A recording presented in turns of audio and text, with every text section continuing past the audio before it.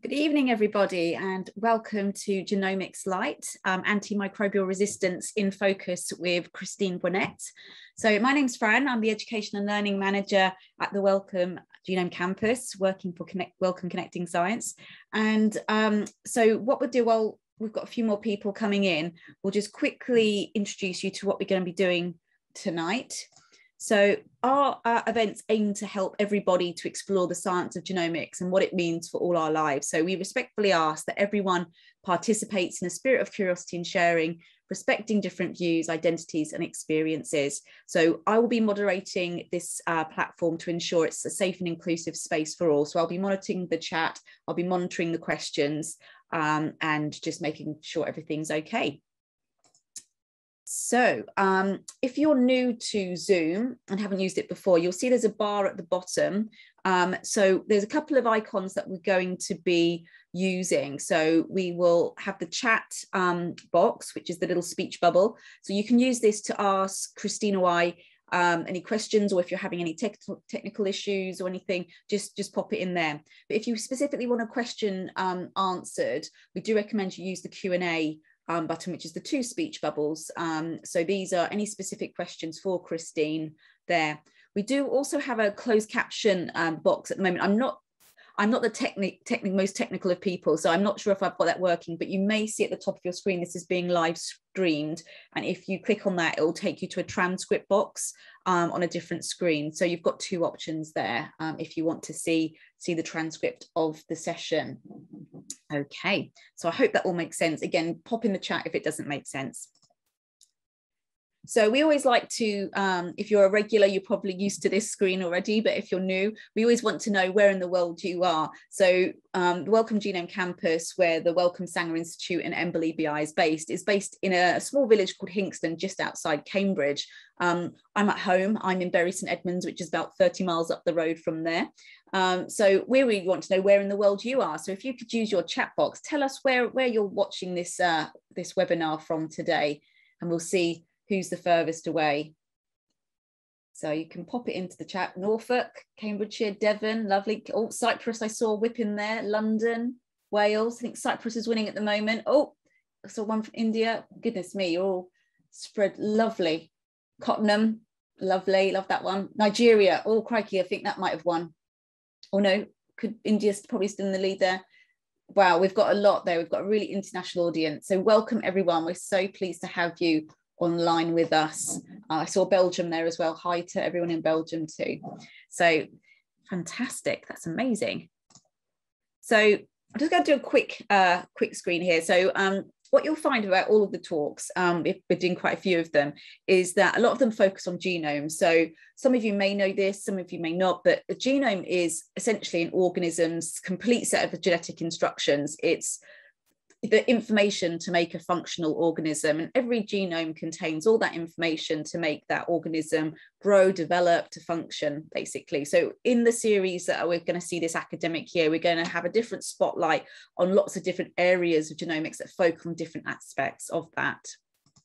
Now, if you want to find out a little bit more about genomes, genes, DNA, we've got a website called yourgenome.org, and this is great. It's got lots of animations, lots of information. So if you're new to this topic and you want to find out a little bit more, this is a really good resource for you. And the day after this session, you'll get an email which will have some links, learning links in there as well, if you want to carry on finding out more about this topic as well. So probably you'll have some Your Genome links in there as well.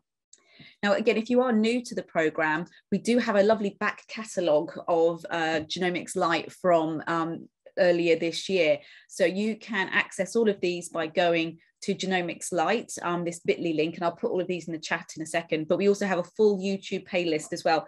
That's quite long to type out, so I'll pop that in the chat list as well. So again, we've had lots of different topics: infectious diseases, cancer research, human genetic variation, biodiversity, and evolution. So there's lots and lots there for you to look at as well. Brilliant. Oops. So this is our plan for today. Oops, sorry, not doing very well today, am I? So we're going to be looking at antimicrobial resistance. So we're going to have a brilliant 30-minute talk from Christine, and then we'll have an opportunity to ask any questions. So remember to use that Q&A. Then Christine's going to tell you a little bit about her career as well. So how she's got to where she is, where she's going, you know, what her future vision is. And again, if you want to ask any questions there. So our goal is to finish about no later than 5:45 today, but don't worry, this session is being recorded. If you'd have to dash off early, it will be made available on our YouTube channel and on our website as well. So without any further ado, let me stop sharing my screen. Let me introduce you to lovely Christine. Here she is. And Christine, I'm going to hand over to you so you can share your screen. Thank you so much, Fran, and welcome everybody. And hello, I'm Christine, as Fran said. I'm going to share my screen now. Otherwise, I'll be very awkward with just introducing myself with nothing else. Fran, can you see my screen okay? Okay, great. Thank you. So yes, I'm Christine. I'm based at the Wellcome Genome Campus, specifically at the Wellcome Sanger Institute. And yeah, today we're talking about antimicrobial resistance. I'll just go straight into it because this is a 30-minute talk, and let's not be more awkward than I am normally. But any questions, put them in the chat. There will be questions throughout. But if there are any experts in antimicrobial resistance in there, please jump in and ask away in the chat box, and Fran can let me know if there's any difficult questions that I may or may not be able to answer, or I'll refer to you to where to find the information from. Right, so we'll start off with a poll. First poll: have anyone here ever been prescribed antibiotics for an infection and then felt better after a couple of days, like almost instantly, if not the next day, you felt immediately better? Just give me an answer and go for it. I'm really curious because usually when you get a really bad infection, you've got all the temperature and the fever, and then suddenly you have antibiotics and you feel better. So let me know. And also, you don't have to answer completely if you don't want to.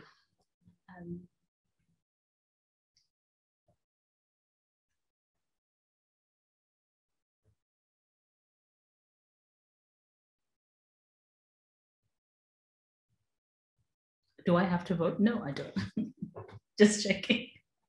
We've got a nice, quite a lot of people have said yes. So 77% so far have said yes, 7% no, 11% never had antibiotics, and 5% say not sure.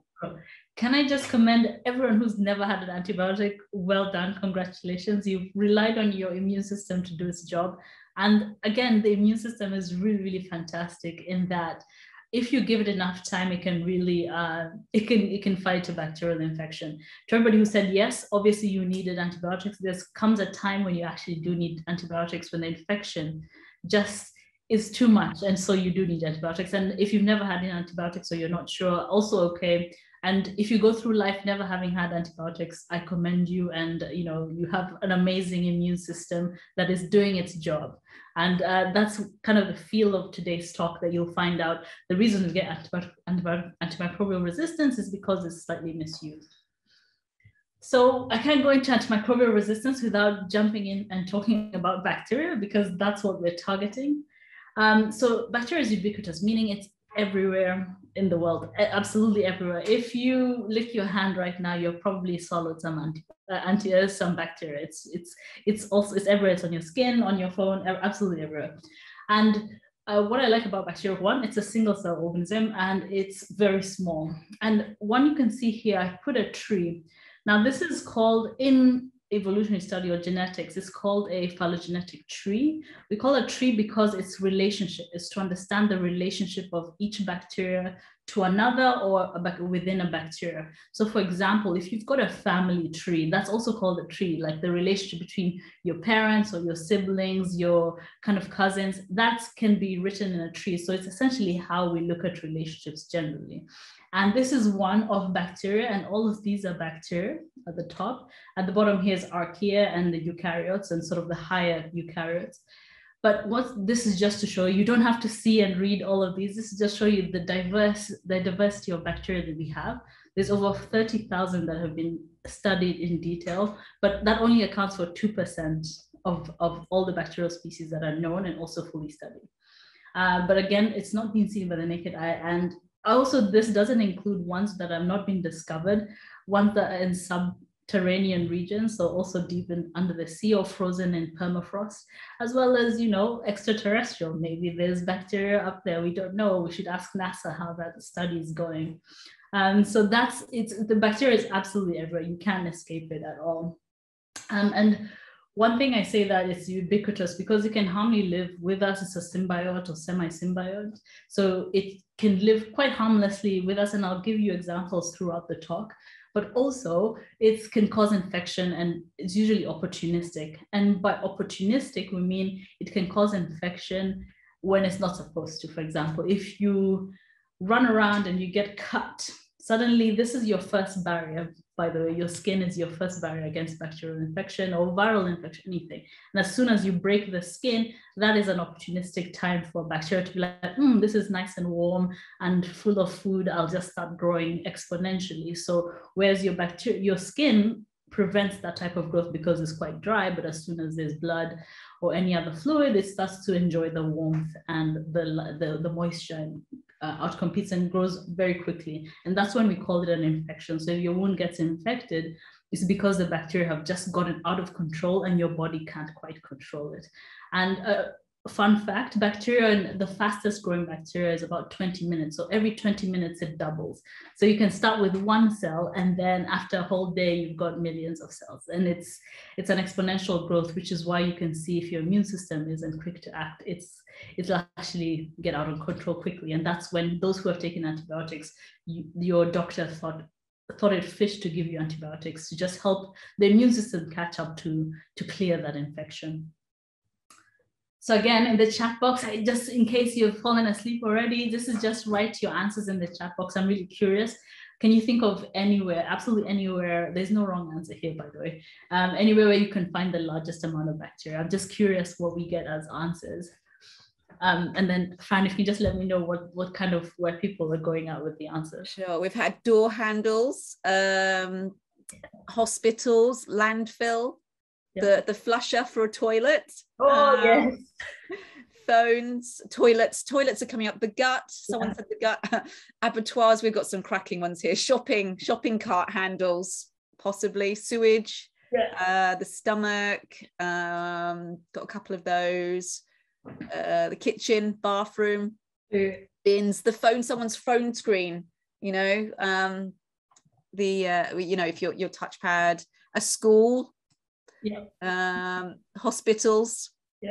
So there's some cracking ones. It's soil, public chairs, the whole earth, and that's a good one. Or someone's put the ocean. Lucy Kay's put the ocean as well. Some really interesting ideas here. Coins, a doormat. Oh, all the things. I really like them. I'm going to touch on a few.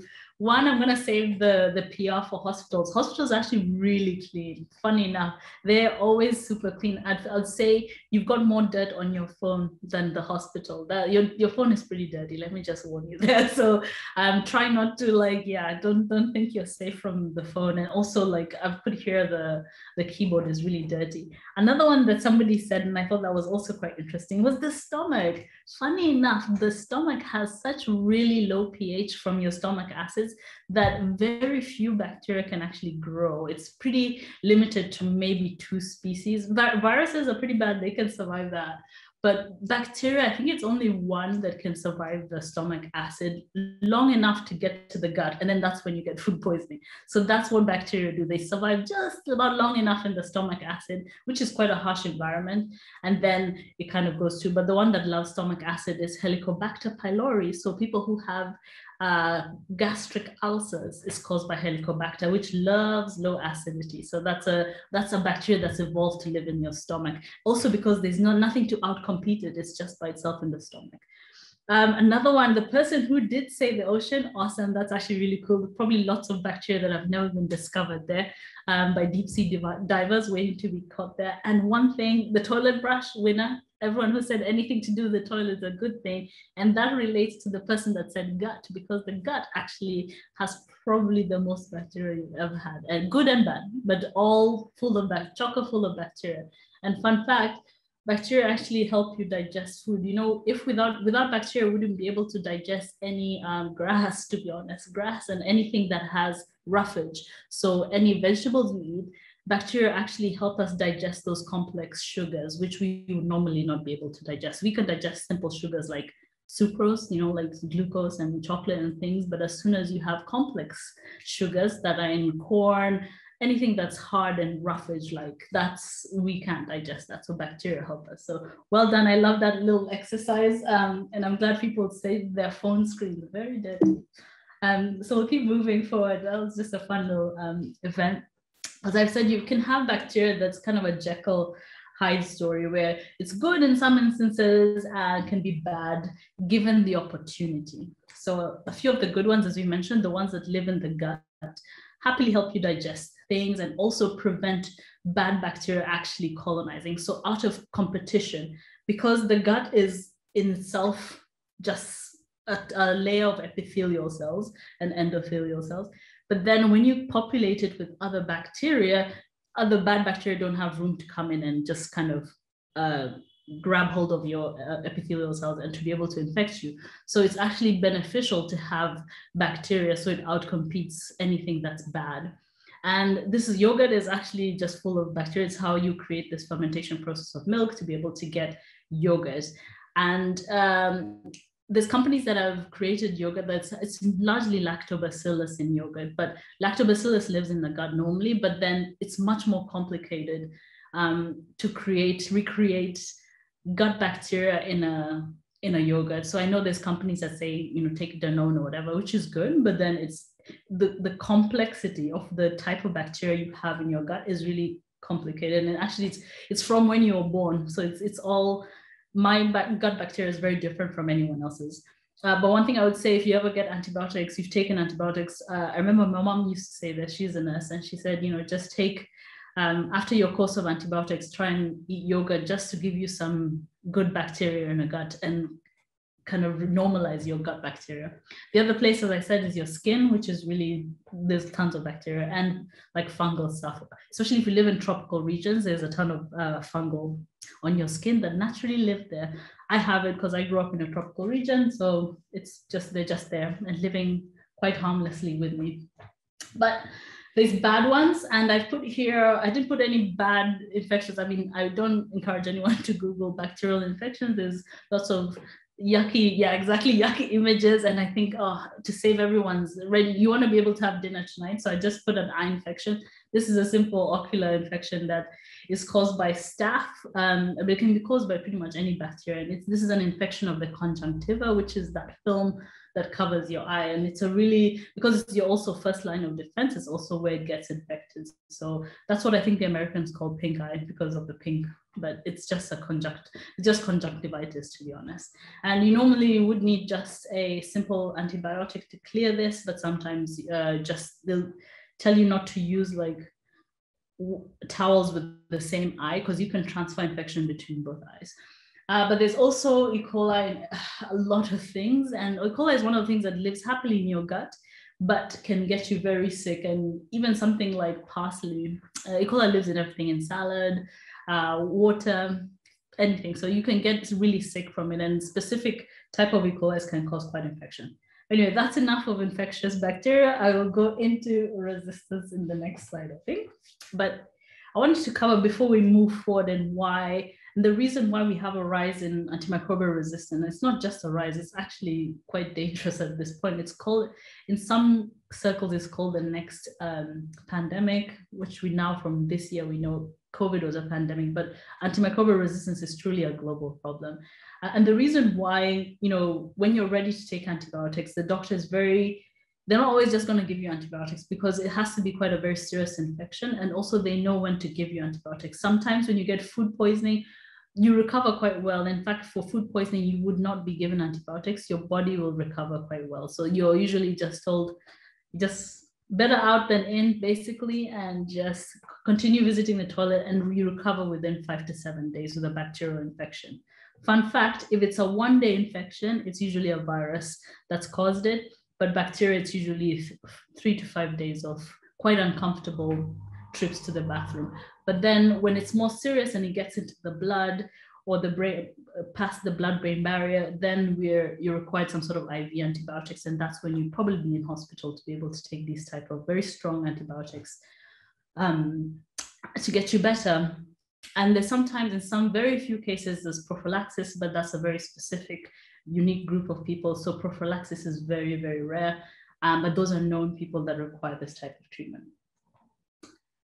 So before I go into what antibiotic resistance is, first of all, to understand what an antibiotic is, I'll go kind of into the grandfather of antibiotics. This is Sir Alexander Fleming in his lab at Imperial. In fact, actually it was St. Mary's at the time. And how we discovered antibiotics is he was working in his lab. This is where you grow bacteria in a petri dish like this. And he'd left the lid off and the window was open. So he came back the next day and something like this. So this is the bacteria that he streaked onto the plate. And this is a particular medium that you grow bacteria. It's just a mix of sugars and salts and just allows the bacteria to grow really well. So what happened, this fungus came onto this, oh, my mouse is playing it. This fungus rocked up onto the plate of the bacteria.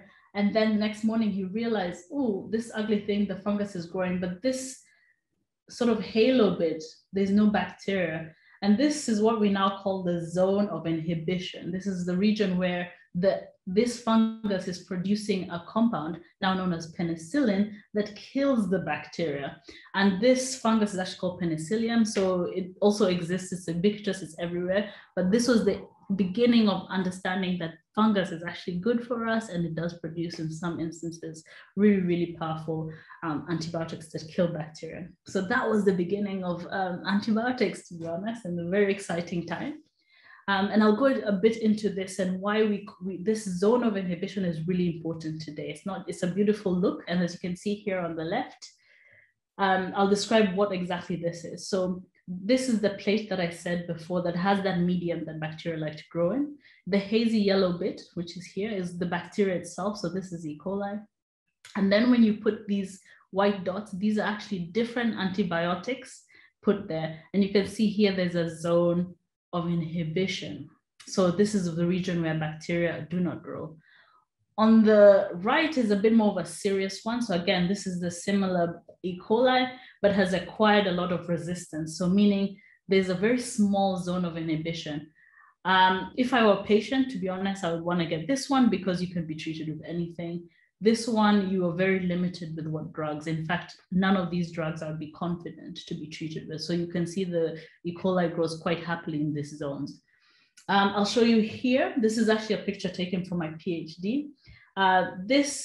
We have a really nice program that measures this zone of inhibition, because the diameter of this gives you a specific figure that is used internationally.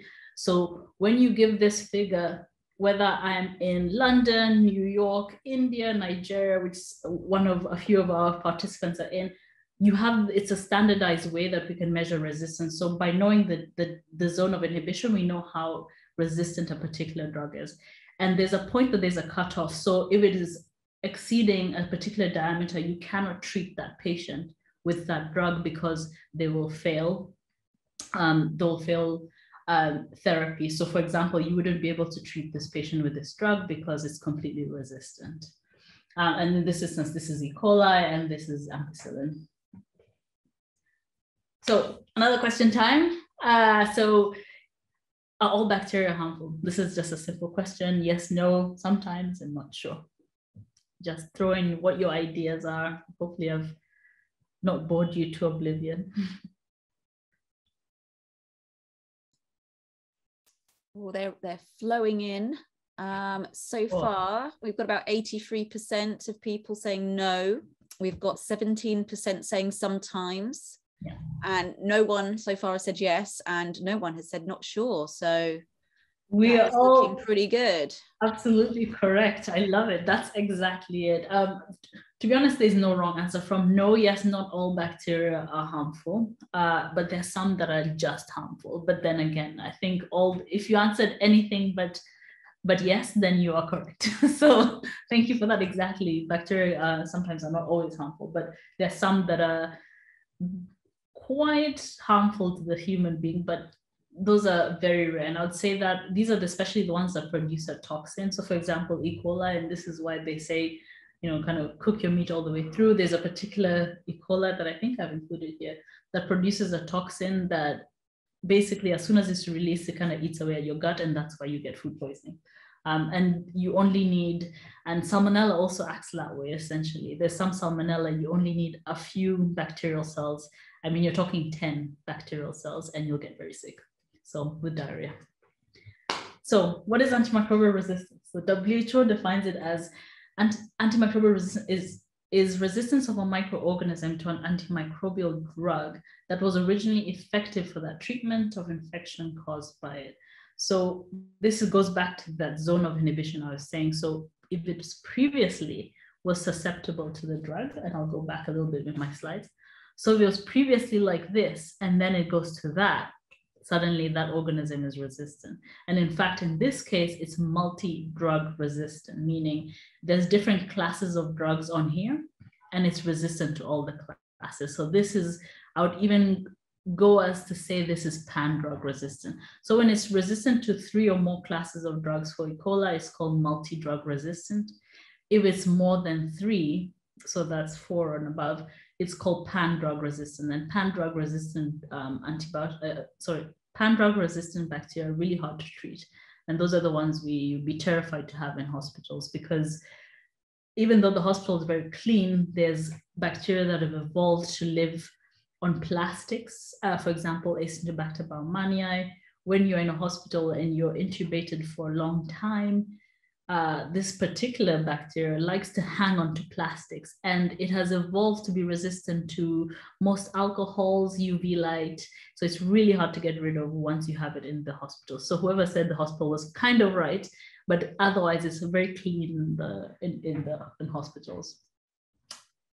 So when you look at antibiotics and how quickly you develop resistance, if you look here, so these are the different types of classes of drugs. So ignore the names unless you know them, go for it. But the different colors represent the different classes of drugs. So there's quite a few that are floating around in the world at the moment. But you can see since 2005, probably after this, there's maybe 2 more classes of drugs that have come out. But this slide has rarely changed, and that's sad for me and also everyone in our industry, because there's no new drugs. We are all recycling various types of drugs in and out, but there's only very few that have been created from 2005. And what happened as soon as you introduce an antibiotic, you immediately get resistance. So for example, sulfonamides was the longest. I mean, you got a full 10 years since the drug was introduced before you started to see resistance. Penicillin, which is what is the one that Alexander Fleming discovered, was discovered in the early mid 1940s. And then 5 years later, complete resistance was seen. And you see this story continue. And this one is within the same decade, methicillin, you saw resistance. So bacteria are constantly evolving to get resistant to these drugs. So anything you introduce, they will counter it. And even now with newer, we've called them polymyxins, and that's where you're fighting the drug. You get resistance. If you expose the bacteria long enough, you will get resistance. So it's we're always trying to play catch up with the drug and trying to outsmart it, but anything you do, we are always outsmarted by bacteria. And what are the causes of resistance if you think about it? So there's ways, and this is a poster from the WHO that was released quite a few years ago now. But one of the main things that continues to persist and the kind of the risk factors of antimicrobial resistance is one, overprescription of drugs. And if you see this, this is why you limit it in all forms of industry, and your GP would be very reluctant to give you antibiotics unless you really need to, because the moment you expose these bacteria to the drug, resistance persists, right? And you will get resistance. Especially, you should also always finish your course of treatment, which is why they say if you've been given antibiotics for 7 days, you'll feel better after 2, but you have to finish your course. And I will show you a diagram as to why you have to absolutely finish your course, because you want to clear the infection before other bacteria can come in and help, the good bacteria come in and help and grow. But also your immune system can catch up in time. And to be honest, that's about the right time. So your immune system really kicks in from day 3, which is why the courses are mostly 7 days. Again, this is it, finish your treatment.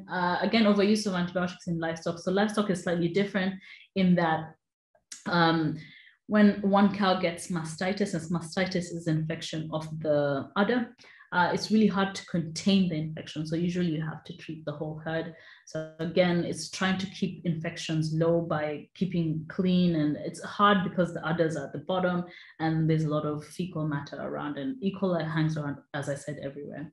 Again, poor infection control in hospitals, and this is very hard to clean, lack of hygiene. And this is what's so great about, recently you have to keep washing your hands. Washing your hands, most food poisoning is from the fecal oral route, and I don't think I need to explain that further. You can get what that is.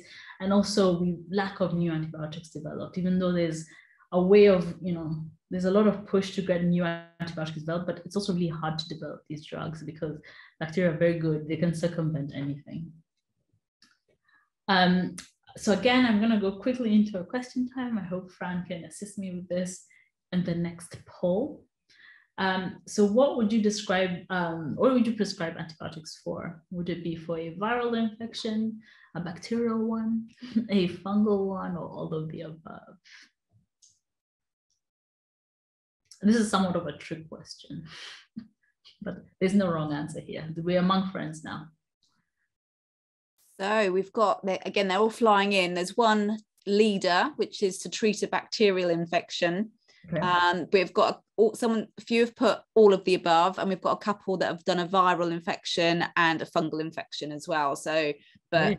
Bacterial infection is definitely the leader with 93% of the votes. I would say that 93% of the votes are completely right. And anyone who said any of the other ones are also right. So even though that's why we still call it antimicrobial, because microbial implies small organism, right? Micro, small. And though antimicrobials were developed for bacteria in general, antifungals and antivirals are also microbes, but then antibacterials are very specifically, or antibiotics are for bacteria. But there are some antibiotics that have been used for fungal infections, and some have been used for malaria, for example, like the cephalosporins, which is CTX especially, has been used to prevent malaria. And there's some viral infections that work okay with, it's some speculation, not very clear, but again, it's all of the above. But to be honest, when you're in the height of infection, there's specific antifungals, antivirals, so you're not completely wrong, but also I would just stick with bacterial infections. So no one is wrong in this answer. All is right. Christine, so there was a question that I've sort of been finding a good time to answer it, and I think this is a good time now. So Anas has asked, what's the effect of particular drugs on gram-positive and gram-negative bacteria? So I'm guessing, is there do different drugs target different types of gram-positive or gram-negative bacteria? Absolutely, that's a really good question. In fact, I think I have a slide coming up that has it, but they're absolutely two separate drugs. There's some drugs that work for gram-positive bacteria, and then some that do not work at all for gram-positive. And I'll give you a reason why. It was actually my next slide. Who is it? Does this person hanging on in my apartment? How did you know? So yes, so there's two different types of bacteria, if you don't know. So there's two classifications, gram-positive and gram-negative. Gram-negative, actually the gram stain is a crystal violet stain that was invented by Hans Christian Gram. And what happens when you stain the bacteria with the gram stain and then you wash it off, the gram-negative bacteria appear pink in color and then gram-positive appear purple. The reason is because if you look at the structure of the cell wall of the gram-negative bacteria, it has this outer membrane, a very thin peptidoglycan layer, and this is a very complex sugar. It's a really, really complex sugar. And then this is the inner membrane. And then if you look at the gram-positive bacteria, they don't have the outer membrane. It's just a very thick peptidoglycan layer, but it also has very complex LPS structures and sugar structures. So this helps them as well. And then they have an inner membrane. The reason why, and this I didn't include a slide for this. So when you have antibiotics, actually a lot of gram-positive bacteria are naturally resistant to the drugs that would be treated for gram-negative because of this very thick peptidoglycan layer. Almost nothing can get through. Only very, very small molecules can. So that's why we've got an array of drugs like vancomycin that are really, really small that can be able to get through here and be effective against gram-positive bacteria. But again, it's very limited for gram-positive bacteria. Everything is usually for this. And because this is an easier membrane to get through, the peptidoglycan is thin, there's a lot more drugs, a lot more array of drugs for this. But on top of that, because there's more drugs available to treat gram-negative bacteria, there's a lot more resistance in gram-negative bacteria. Whereas these ones are intrinsically resistant, these ones are not. So to answer your question, absolutely, there's selections of drugs that are different for gram-positive only because it's naturally they can't get through this barrier. I hope I answered your question, but it'll come into play a little bit in another slide, but I think hopefully I've covered that question. And again, so now intrinsic, now this goes back to the intrinsic. So gram-negative bacteria, I know I said in my previous slide that gram-positives are intrinsically resistant to some drugs. Some gram-negatives are. And I'm gonna pick one of my favorite ones, but what is intrinsic versus acquired? So intrinsic are bacteria that are naturally resistant to an antibiotic. So they haven't done anything, they've not been exposed to a drug, but they're just naturally resistant to a drug. And I'll show you in my next slide. Whereas acquired resistance is one where through various mechanisms, the bacteria acquire resistance to a drug. So this could be mutational, and I'll show you another slide of that. So this is natural, where the bacteria has done nothing. For example, your skin, that's your natural intrinsic resistance to outside forces. And then this is acquired. So intrinsic drug resistance, I'll pick Serratia marcescens. This is a bug that is naturally resistant to quite a lot of things. It's pink in color. So if you've ever wondered what this pink thing is in your water bowl, so you usually get it in stagnant water, on toilet bowls, showers. It's a beautiful pink orange color that you see in your bathroom. It's everywhere. It's in water. It's everywhere you can find it. And it's quite harmless if you drink. I don't say drink this toilet water bowl. No, you get very sick, because there's quite a lot of bacteria in this biofilm, but it's in literally everything. Yes, bleach gets rid of it. So most people add bleach here, but bleach, as soon as the water is heated up, bleach breaks down and obviously the bacteria grow. The second thing, bleach disintegrates after a while. So it's not a stable compound. So again, the bacteria will just wait and then kind of grow again into this biofilm. But this is pink in color. And I just thought that's an interesting kind of, you all have seen this beautiful pink color, which is not very beautiful on your toilets. So just add some bleach and they'll die. But what is cool about Serratia, it's naturally resistant to quite a lot of things. And this is because of the cell wall structure. And I'll show you this in a second. But what this, as I said, is completely healthy and lives harmlessly with us. But it can cause very, very severe opportunistic infections, usually skin infections and eye infections, burns and wounds. So when you've got extensive burns in your body, and this I'm talking, this 30% over burns, usually you'll get infected with Serratia marcescens, and this is quite a devastating infection, as is meningitis, pneumonia, and the most severe is blood infections. And I say this because it's really hard to treat Serratia marcescens once you get infected with it, because it's naturally resistant to a lot of drugs. And now it has acquired resistance to other things. So it's a really hard bacteria to treat. Now, going back to intrinsic resistance, why do I say it's intrinsic resistance? So this is, again, the cell wall of a gram-negative bacteria. This is the outer membrane. This is the inner membrane. And what happens when you expose a drug to it, it kind of gets through, either through porins, it works through the porins. So porins are ones that, like, you normally use it to get, like, let's say, water in, nutrients in, and then it goes through into the bacteria and it's fine. But drugs, as humans, we've kind of used this same system to be able to get some of the drugs in, but some drugs can work through the cell membranes completely fine. They get into the cell, in the cell, and then they can infect the anti-infective bit there. But what happens with Serratia marcescens, they've got this cool thing called the efflux pump. Actually, all bacteria have this. And for humans, for example, you sweat to get rid of toxins, and your liver also gets rid of toxins, and you kind of use the bathroom, go for number 1 or number 2 to remove toxins.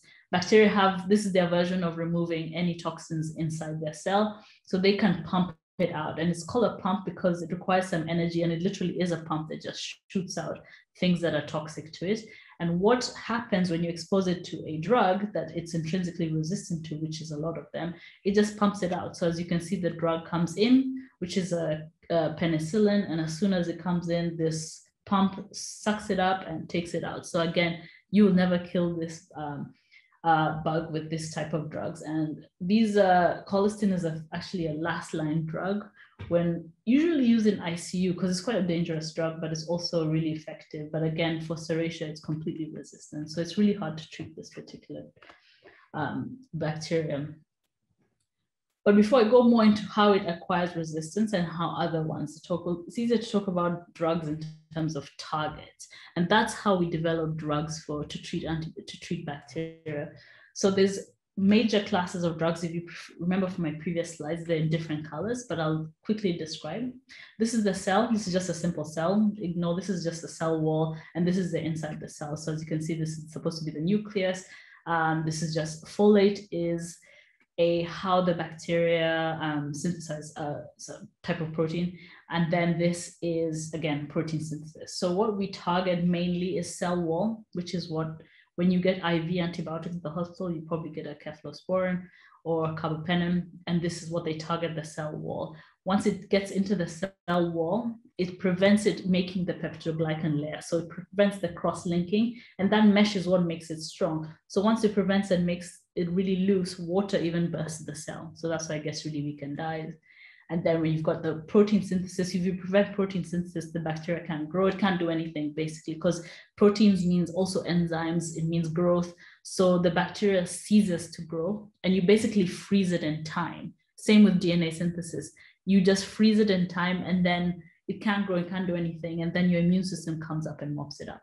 Same with the folate synthesis. That one, it's folate synthesis is what they use to create, it's part of to create the DNA molecule essentially, or RNA or anything. So if you stop this, the whole bacteria ceases to grow. Again, it dies eventually. And again, if you attack the membrane, it weakens it, so even water can burst the cell and it dies. And same thing with protein synthesis. So these are, you can kill the bacteria by either completely killing it or seizing it so that the immune system comes and mops it up and kind of destroys the bacteria. But when you develop resistance, there's two ways, as I've said. One is mutational, and I'm going to show you a little video of why mutational one is really interesting. So what happens is, even in life, even in our bodies, you acquire random mutations. Some of them are completely do nothing, and some of them are advantageous. And this is how, bacteria gain resistance that's useful to it. So it's random mutations, but when they're exposed to the drug, one random one can be perfect and causes resistance. And so we call that a drug resistance mutation. And that's what I will describe in the next few slides. So these are mutational resistance that suddenly it was completely susceptible, caught one random mutation, and then boom, it just became resistant. And you should normally get this with drugs that target DNA synthesis like ciprofloxacin. So hopefully this works. I checked it earlier. This animation may not work. So that is it. This first slide is showing you that it was growing happily, exposed to an antibiotic, and it got this mutation, right? So this is just a random mutation, before the drug. And it's a random mutation that is completely fine, hasn't harmed it in any way. So it's just kept it. And that's why it's different from its neighbors. When an antibiotic comes along, like ciprofloxacin, it kills everything, but the one that this was an advantage mutation, and the bacteria is like, oh, this is cool, I'm still alive. And then what happens after that is, boom, it just starts to multiply and grow because it just normally would. And this is how you compete and you get a full drug resistant population whereby you only got one random one that was resistant to the drug. But apart from my very rubbish slide, I am going to explain to you. So I first saw this video in about 2012 from the Kishoni lab from Harvard Medical School. This describes perfectly. And this does much more than I can do. In fact, if you've heard nothing today, watch this video and it shows you how bacteria evolve, but just by acquiring random mutations, grow and become the actual resistant population. So I'm going to press play. Oh, I don't think I shared my audio. So I'm going to stop sharing for a second to share my audio. Is that okay, Fran? Just to say, while you're doing that, we've got some great questions in the Q&As, but we'll ask them. So we're not ignoring your questions. We're going to ask them at the end of these next few slides, because there's some really great ones here. Okay. I hope I can do this at the same time. This might be a bit chaotic, but I don't know if you'll be able to hear my audio. This might not work. Can you hear the audio? Yeah.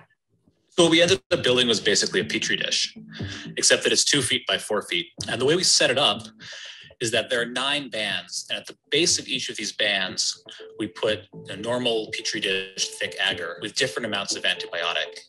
On the outside, there's no antibiotic. Just in from that, there's barely more than the E. coli can survive. Inside of that, there's 10 times as much, 100 times, and then finally the middle band has 1,000 times as much antibiotic. And then across the top of it, pour some thin agar that bacteria can move around in.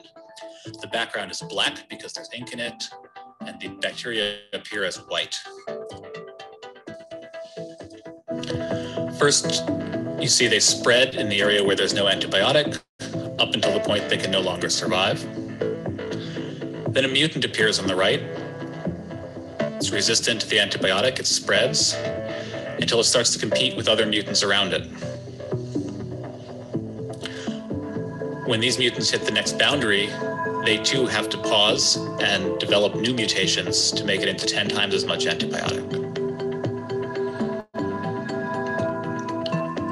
And then you see the different mutants repeat this at 100.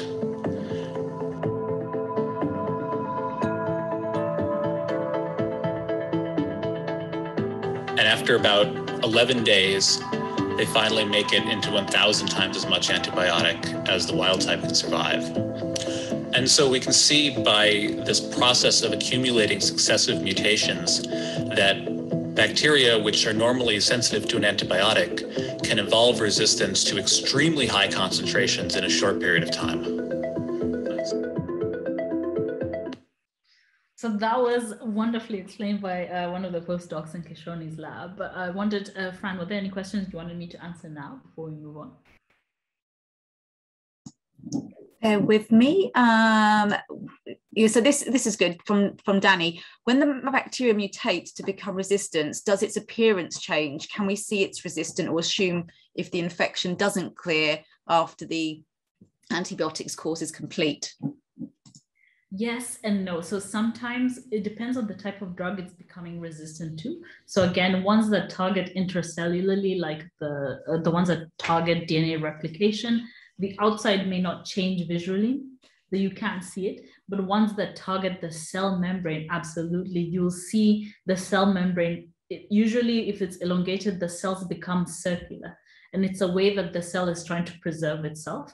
And there's also, for ciprofloxacin, for example, the cells, when they start to replicate, they become longer. So that's a way of how it preserves itself. It doesn't grow, it doesn't divide. It just looks like it's divided, but it's just a really long cell. And usually they remain that way until the drug has dissipated, essentially. Because the good thing about the thing they wait for, essentially, is either the drug's half-life, meaning the drug just disintegrates after a certain number of hours, it starts to degrade, or also the body will degrade it in any way. So bacteria sometimes cessate, and means they stop growing. And if they stop growing, the drug that targets the thing that's growing, it doesn't target anymore. So they sometimes stop. So that's the time you can see a morphology change. The other change you see sometimes that in some bacteria, they overproduce a mucus-like structure outside the cell. It's called a capsule. And this is, the mucus is, as it sounds, it's really thick, nothing can get through, so no molecules can get through. So you get that sometimes with Klebsiella pneumonia, which is always it's in hospitals and in ICUs, that the Klebsiella in itself produces this very thick mucus layer that nothing can get through, and that's how they survive. So again, there is some changes, and then, but sometimes there's no changes you can visibly see. But that was a great question, the person that asked that. Thanks, Fran. Were there any more that I should answer before I move on? We've got a few, but I think let's save them to the end of this section, and then we'll ask them then. Superb. Oh, that should be moving on. Okay. So there's different ways, and this is kind of adds to the question that you said. So you may not be able to visibly see it, but this is what, as I said, intrinsic resistance is. It pumps it out. But what happens with bacteria? They have a signal that tells them, hey, produce more produce more of these. So they just have multiple extrusion. So it means they're just extruding drug a lot more and pump it out like crazy. And so E. coli does this really well. So you'll see that when it's exposed to a drug, it just suddenly multiplies the number of efflux pumps there are. The second thing they have is you can have an enzyme that they have and they would degrade the actual antibiotic. And so this is what you have sometimes. So degrading the antibiotic could be a way that it does it.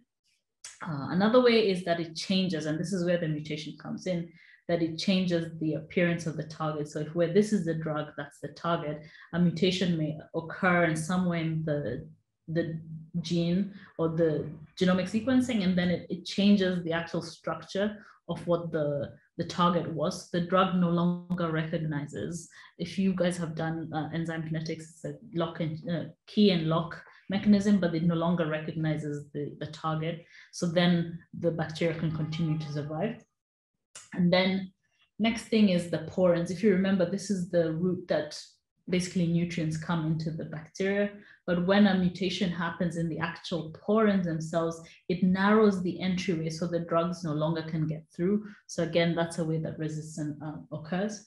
Another way to restrict the entry of a drug, and this happens with some of the ICU bugs like Acinetobacter baumannii, and whereby the drug, which is like colistin, it's a positively charged molecule, and the cell membrane of bacteria is actually negatively charged. And this is because of a structure called the LPS, which is the lipopolysaccharide. That's negatively charged, and also the phosphate head of the cell membrane is negatively charged. What happens in the intracellularly, there's a signal that says, oh, we've got this drug that's positively charged. Let's change the charge of our cell membrane. So what happens, starts to produce a molecule which is positively charged and repels the actual drug, so that it just becomes naturally resistant. And they maintain this as the drug is present, they will just change this to a positively charged, and then they survive, which is probably the most clever thing I've ever seen. But you can see that also in a microscope. When you see it happen, it's very cool. But again, just to quickly switch on so we have time to talk about my very boring career. Again, so when you're looking at exogenous sources, bacteria, and this is mainly for gram-negative, bacteria can acquire resistance. And this is not just by mutation, but genes from other bacteria. And this is why we say, mainly from E. coli, it's really cook your meat as always, because if you do not cook your meat, you'll get very sick, essentially. And this is just kind of a PSA that E. coli does this, but it's a lot of gram-negative bacteria can also do this, and some gram-positive, but I'll show you the next slide. So this is the basic structure of the bacteria. Things to notice here is just this is the DNA, and then we've got these exogenous autonomous genomic molecules called plasmids. Plasmids is where bacteria have evolved to have things like mercury resistance, and they can metabolize cool things. But what has evolved now, it's the powerhouse of antimicrobial resistance genes and also virulence genes. And I say virulence, like if you've got a toxin, it will probably be on the plasmid and not on the chromosome. So this would be the chromosome, these are the plasmids. And pay attention, because this will become more clear in the next couple of slides. So there's three main ways bacteria can acquire resistance. The first one, and this is mainly seen with gram-positives, but I'll go through each one of them specifically. So it's called transformation, where they just acquire DNA from floating around. And then the second one, they've got phages that infect the bacteria and transfer DNA. And then we've got the plasmids. So when we look at phages, and this kind of goes back into the first question that the person was asking, when bacteria become resistant, so this is actually a gram-negative, but when they become resistant, this should be a rod shape. And as you can see, when it becomes resistant, it becomes circular. So that's what I mean, this cell shape changes, but the cells around it they burst because of this particular drug. But the point of this picture that I had here was to show you that all these, when a cell bursts, it's ugly and it's full of everything, but that DNA becomes free. Now, if the bacteria is naturally competent, but only few of these are, which is Streptococcus pneumonia, which causes upper respiratory tract infections, it can just have, it's called a competent cell because it's kind of leaky cell wall that allows it to have natural competence, meaning it'll just take up any DNA at random and incorporate into its genome, and then that's how it gets resistant. So it's a really cool natural competency that very few bacteria can have. The other cool way that you normally get infections, so bacteria can get infections from phages. They're called phages. These are only specific to bacteria. They only infect bacteria. So in fact, in biotechnology, we use them as a way of changing the DNA of bacteria. So it's a really easy way to kind of do some genetic manipulation of the bacteria. Like if you're studying drug resistance, this is a way. But what happens is when a phage is in a cell, it will take up the DNA of interest, and this happens at random, obviously. And then it will affect another bacteria and gives it to the recipient cell, and this one will also become resistant. And this is just a picture of showing that phage exists, and there's sometimes different shape. This is I think a P2 phage, so it's a bit longer in the, I think it's called the pillar region, but whatever. It's just a particular phage that will infect very specific bacteria. So again, they also get colds. This is their version of colds. They're everywhere. The last and most interesting, and this is what I did my PhD on, was when bacteria who can conjugate, and this is when they can transfer the plasmids that I said, when they're close enough in proximity, and this happens naturally, they don't need a signal. As long as they're close enough to each other, they create this pilus. It's called a sex pilus, but it's a pilus that is basically a hollow tube that allows the plasmid to double, basically replicate, and then gives one copy to the donor. So now they become both resistant. And again, the only signal is that they're close enough to each other, and it's realized this one does not have the plasmid, so you can get the plasmid. It's a bit more complicated, but it's not worth getting into now. But this is essentially how resistance is transferred from one cell to another without the exposure of a drug at all. So this one will become immediately resistant. So this is essentially largely at the moment how resistance is transferring globally. Even though this one has never seen the drug, it's immediately resistant to it. That's why it becomes really, really dangerous. I don't know if we have time for, I'm seeing we're running out of time, but I'll quickly finish with this one question. Like, what do you think this is probably a bit of a cheat, but hopefully you've been paying attention if you can answer that question. How do bacteria become resistant to antibiotics? The responses are flooding in. And so far, oh, there's changed. Yep. So quite a lot are going all of the above. Okay. But we have got a few that are saying altering the target, degrading the drug, preventing it from entering the cell, the drug that is preventing the drug from entering the cell. So yeah, but all of the above, 93% so far is definitely going for all of the above. I love it. That's excellent. All the above. That's correct. Absolutely. It can do all of the above. There's some that can only do one, but it's actually largely all of the above. So well done. And I'm thankful that you people are still with me. And don't worry, I'm almost wrapping up. This is just the slide. This is just to give you, this came out, it's a WHO report that came out a while ago. And it's just showing you that the problem really is global. In fact, these numbers have increased largely, even though the world is dealing with a pandemic. At the moment, bacterial infections are still really, really rife, and it's still a huge problem across the world. So it's not just a problem in sub-Saharan Africa or Asia. It's really a global problem, and it's absolutely everywhere. So we have to be mindful of trying to limit resistance and trying to battle it. And one of those things in the Global Action Plan for WHO is, again, trying to limit these things with the risk factors. So trying to reduce the overuse of antibiotics and also reduce the kind of prophylactic use in livestock and clean up hospitals. So again, that's kind of where we're at with resistance. The situation isn't good, but again, now with the action planning and local action planning plus global action planning, with coming together with governments to try and control the prescription of drugs, and also encouraging and having incentives for companies to create new drugs would be good. So that's kind of where we're at the moment with antimicrobial resistance and antibiotics. But with that, I think we can open the question. That's actually my last slide. So brilliant. Well, we've got quite a few flowing in. So there's a few that I might merge. So you've sort of slightly touched on it, but Jed has asked, obviously, what is the main problem we're facing today as a result of antibiotic resistance? And are there any alternatives to antibiotics that can be effective? A great question. Is there an alternative to antibiotics? Specific for bacteria, no, there's really no alternative. Once you're very sick, obviously the alternative is not to take antibiotics, they can be, if your body can fight it itself, usually it's food poisoning and stuff, so you wouldn't be given antibiotics. But is there an alternative? No. And also, is there a lot being done? So the issue with antibiotics at the moment, developing new antibiotics, one, is very expensive to do that. So for example, I did my PhD on it 4 years, and we still were looking at how we can use 2 old drugs. Sometimes that's what we call combination therapy. And we borrowed that treatment regimen from HIV, because HIV used 2 therapies. So they combine therapies to be able to interact. So you weaken the cell wall so another drug can go in. And that's probably the easiest we've found that's useful. The other thing is trying to develop new drugs. You're playing catch up. The moment it's developed, it becomes resistant immediately. But the main thing is it's very expensive to do that research and then to get the drug approved through FDA. But now with all the approval of the kind of the governmental organizations is faster because of COVID, but still it takes about 10 years for a drug to come to market that is effective. Brilliant.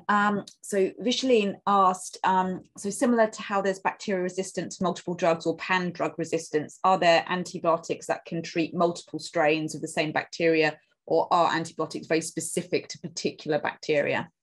That's an excellent question. I feel this is someone who has some inside track. That was excellent. Yes, there's wonderful bacteria antibiotics. When you go to hospitals, they're called broad spectrum antibiotics, and those really act on all of gram-negative bacteria. And we have a similar selection for gram-positive bacteria. For gram-negatives, there's a broad range, and those are usually fall into 2 classes, and that's what they'll save to treat you in hospitals on IV drugs. So that those are usually never tablets for you to take home. Ian, this is quite an insightful one. Do we know, this is Martin, do we know why it seems vancomycin and erythromycin seem to remain effective for considerably longer than most other antimicrobials? Okay, so yeah, those are 2 different drugs. This is somebody who's very, very up on no. So vancomycin is a really nice drug, one, because gram-negative haven't really seen it. So it's small that it can get through the, so vancomycin for gram-positive bacteria sometimes doesn't work because even though it's small, it doesn't get through the peptidoglycan really well, but then it's maintained itself because vancomycin resistant is a particular gene, but it's not really on plasmids. So it's not really transferred. So that's why it's been limited as to where you see vancomycin resistance, because it's not like penicillin where that's transferred with plasmids and it's basically everywhere. With erythromycin, I'm trying to remember, that is a protein synthesis. So that is limited to salmonella because salmonella is a largely livestock one. It depends on which salmonella you're looking at. But if it's typhimurium, that's a livestock one, but also infects humans. But that is on a plasmid, but it's a plasmid that is mainly floats around salmonella. So it's very rare that it comes, a specific plasmid that very rarely comes into contact with E. coli. But yeah, it's still a good enough drug to be able to treat with. But if you treat them with both, it's pretty good. But hopefully I've answered your question. Oh, there's so many good ones coming in. So Jamie has asked, can you create vaccines for bacteria?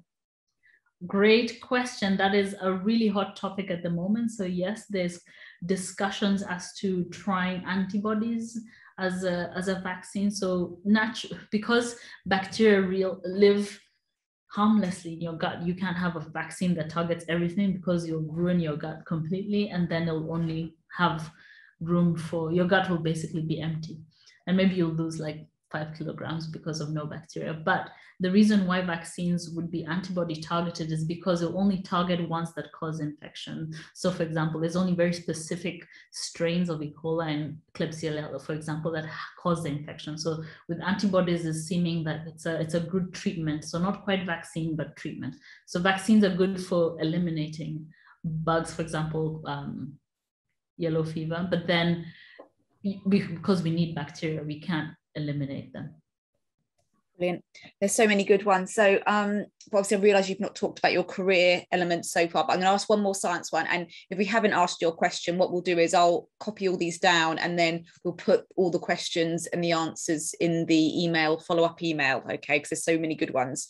But my last one that I saw was a cracker, was Rosie, how do bacteria communicate with each other in order to become resistant? Is that... Yeah, that's awesome. Whoever asked that, first of all, it's my favorite, but I never quite got to study too much. They have this system called quorum sensing, and they do this as well. You can find that with bacteria sometimes. They keep growing and multiplying, and then when they know they've hit critical mass is when they would release the toxin. So you get that with E. coli, the sugar toxic E. coli, that they sense that there's enough of them of biomass that they can release the toxin at the same time, and then you get very sick after a few hours of eating raw meat. So yes, it's called quorum sensing, and it's just small micromolecules, and they sense that the concentration of these molecules are enough to be able to sort of simultaneously release whatever they're planning to release. Yeah. Also, I said I'd only do us one more, but this one came in really early, and I still want to. I think it's a good question to ask. So, if Alexandra Fleming hadn't left the Petri dish out and discovered penicillin, how long do you think it would have taken us to discover antibiotics? Honestly, that was per chance, and at the time, that's a really good question. That's a stinker, isn't it? Yeah, probably be a long time, because labs have only gotten cleaner. That back in the day, you'd have a lab with an open window. Most labs know where there's no open window. In fact, you can't have an open window in a lab at the moment. So probably, I don't know, I'll hazard a guess and say never. It was a perfect storm of chance. Great question. Brilliant. So we've got about 5 minutes left. So obviously we always like to highlight people's career journeys. So do you want to, in a whistle stop, tell us, how did you come to be a bioinformatician? Yeah, in fact, the whistle stop is my preferred mechanism. So I'll be able to do this in 3 minutes because my career journey is rather linear in the sense that I've kind of just gone from one expertise to another. So I did my undergrad in Imperial College and I did in biochemistry. So very much, it's not biology and chemistry, it's just if you're interested in the chemistry of cells, essentially. So it was a really fun time. And then I really started to enjoy infectious diseases. I then did my master's, went on to do my master's at the London School of Hygiene and Tropical Medicine on molecular biology of infectious diseases, because I found it really interesting. Oh, I should say I got into infectious disease because I did a year in industry at GSK, and that was in HIV. I then did my master's project in HIV-2 as well. And then I moved on to do my PhD at the VL, well, it was the time was the Veterinary Lab Agency, now it's called the Animal and Plant Health Agency. And there I did my work on plasmids and E. coli. So it was a fun event, and I was there for 4 years. And then as soon as I finished my PhD, actually they overlapped, I went to start my postdoc at Sanger, and that was looking at antimicrobial resistance and identifying sort of intrinsic mechanisms of resistance in 4 different gram-negative bacteria. And I did it also with some gram-positive and gram-negative. But yeah, that's what I did. And I started to begin my bioinformatics journey here. So I'm quite late I didn't do it in my undergrad at all. But I started to sense what it was to be a bioinformatician here and got into scripting and doing all the bioinformatic pipelines and all that exciting stuff. I then moved to Vietnam to do a second postdoc. And there I was looking at infectious outbreaks adjacent to a hospital, but largely with a really, really talented team out in Vietnam. And this was with the Oxford University Clinical Research Institute. So I was there for a year and a half. I then moved back to the UK, where I was a genome biologist at the NDM School of Tropical Medicine, which is also part of Oxford. But I was doing the analysis for typhi and looking at antimicrobial resistance in typhi. And then I left Oxford and came back to Sanger. And then that's where I'm a principal bioinformatician, but now I largely train professionals in bioinformatics.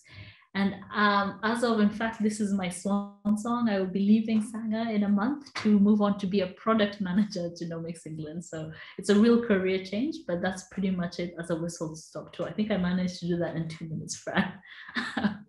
Brilliant. I love it. And actually there's been a question about how to get into informatics from Anas. so how do you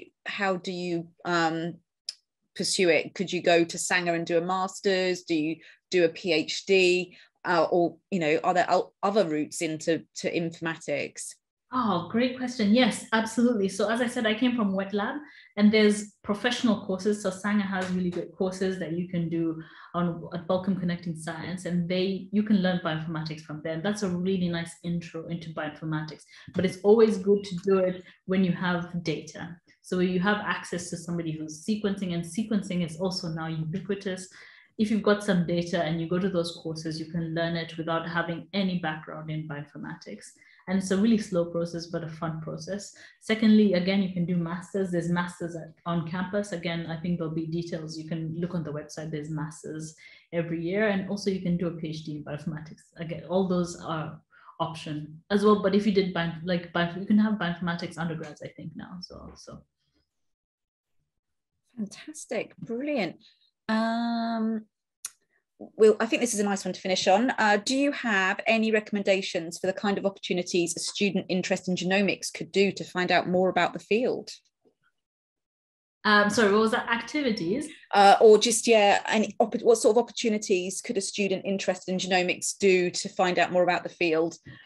I would say the first thing for me, I think what was useful first to get a feel of it. If you can get an internship in a bioinformatics institute is always great. Becoming a research assistant or something that's close enough to it.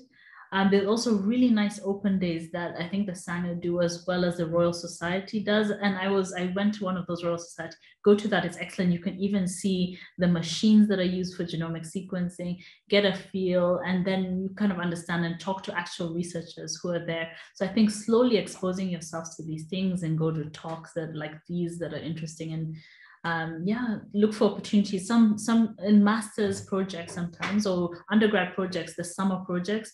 I'd also encourage you to do that and volunteer in a lab. That's always really good. We had those in our undergrad. If you just volunteered to be in a lab for the summer, good fun. Yep, definitely agree. You know, organizations, I know with COVID at the moment, work experience is tricky, but there are organizations looking at doing virtual work experience. You know, broaden your horizons by doing talks like Genomics Lite, because that really, you know, is going to give you insights into different things. There was a question, is the Sanger offering virtual work experience for A-level students? We would really like to. It's down to capacity. It is something I'm working on, so watch this space is what I will say. I will do my best to try and do something for that, but yeah, we are looking into doing that, whether it's this year or next year. We are definitely looking at immersive experiences online and actually on campus as well. But, you know, ask your teachers, can you come and visit the Sanger Institute? Because we do offer school visits, you know, to the campus. We do open, when we're back to normal, open Saturdays where you can come onto campus as well. So definitely look out for those sort of things. We have got a mailing list. So if you're interested in those opportunities, email us at education@welcomeconnectingscience.org and we will add you to our mailing list. But I think that ends up quite nicely. But yeah, get experience where you can. If this is such a cool area, and it's only going to get, you know, more and more important. We're already going through one pandemic. We don't want an antimicrobial resistance pandemic to go through in the future. So the more scientists on this topic, the better. Thank you so much, Christine. That was so interesting. It was, yeah, I was just loving it. My main takeaway is I'm never going to let any of my family go near a toilet, to certainly not drink toilet water. That is quite horrific. But yes, but also just the whole idea of pan drugs, you know, the ones that are so resistant to everything, that is quite scary. But really hope everyone's enjoyed it.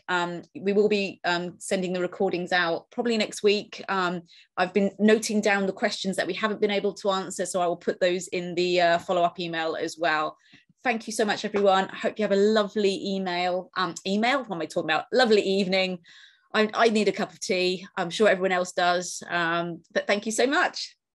Thank you, everybody. Thanks, Fran. Cheers, everyone. Bye-bye. Bye.